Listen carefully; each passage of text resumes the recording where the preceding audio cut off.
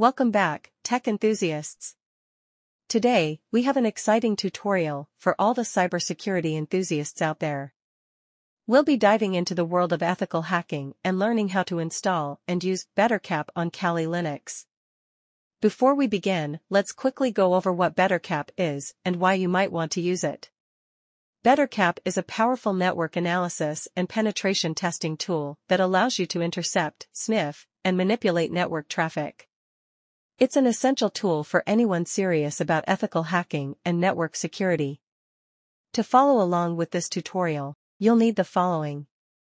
A working installation of Kali Linux. If you don't have it yet, download it from the official website. A computer with Wi-Fi capabilities. Basic knowledge of Linux command line. Now, let's dive into the installation process. Open your terminal on Kali Linux and follow these steps. Update your package list to ensure you have the latest information about available packages. For updating your Kali Linux, type the following commands: sudo apt update.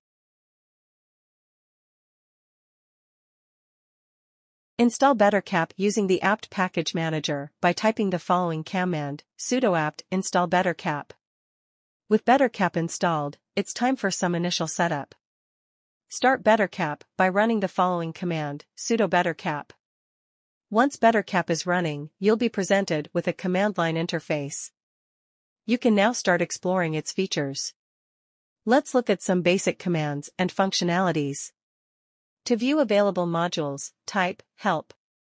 To scan for nearby Wi-Fi networks, use the following command. To perform a man in the middle, MITM attack on a specific target, use the following commands. BetterCap offers advanced features for more in-depth network analysis. To intercept HTTP traffic, use the following commands. BetterCap also supports scripting in Ruby. You can create custom scripts to automate tasks. And there you have it.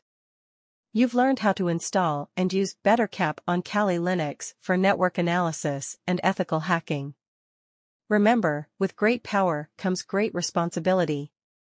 Always use these tools responsibly and legally. If you found this tutorial helpful, please give it a thumbs up, subscribe to our channel, and hit the notification bell to stay updated with the latest tech tutorials. If you have any questions or need further assistance, leave a comment below.